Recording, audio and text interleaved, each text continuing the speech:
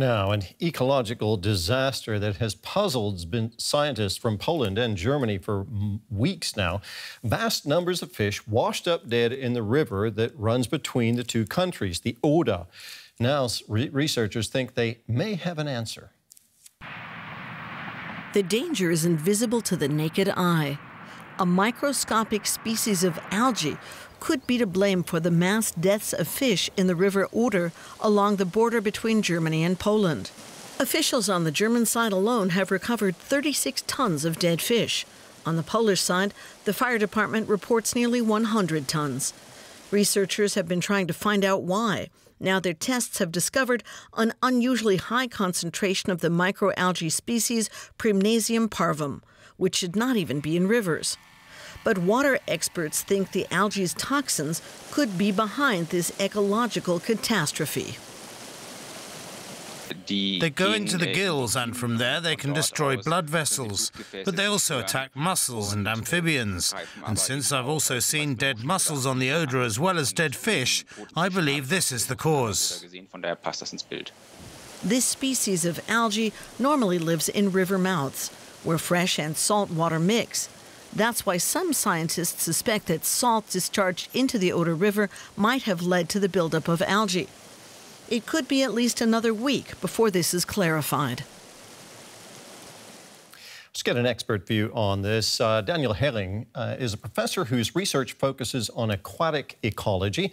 He's at the University of Duisburg-Essen. Thanks for being with us. Professor Herring, how likely is it, do you think, that algae are responsible for the massive fish kill in the Oder River? So first, let me underline that I was not personally involved in this investigation, but to me it sounds very likely, a very likely cause. So we observed in the beginning of August massive increase in conductivity of the Oder. Conductivity is an indicator for the salt content. And about a week later, apparently we had a very high concentration of algae, a so-called algae bloom. And these algae blooms are generally very dangerous for fishes, especially in the summer. So if it is toxins or if the algae have caused it in another way, this is still to be investigated, but it is most likely that the algae play a big role. Okay, so plausible for sure. If it is algae, do you think it would be attributable to human activity and pollution? Most likely not. So the algae, the colleagues at the IGB Berlin have identified is, as you just said in the short presentation, is an algae that produce toxins sometimes that are dangerous for fish and all other organisms that have gills. So for humans and also for other mammals, it is less likely that we are affected. But let me also underline that, well, this question if toxins play a role is not yet clarified. But such a massive algae bloom has in any case a strong effect on fishes. So what we also observed there is the pH value of the water. It went above the value of 9. And this is always critical for fish because under these conditions of massive photosynthesis of algae, which causes then this increase in pH, ammonium, which is always in the water, is transferred to ammoniac. So it can simply be also an intoxication by ammoniac.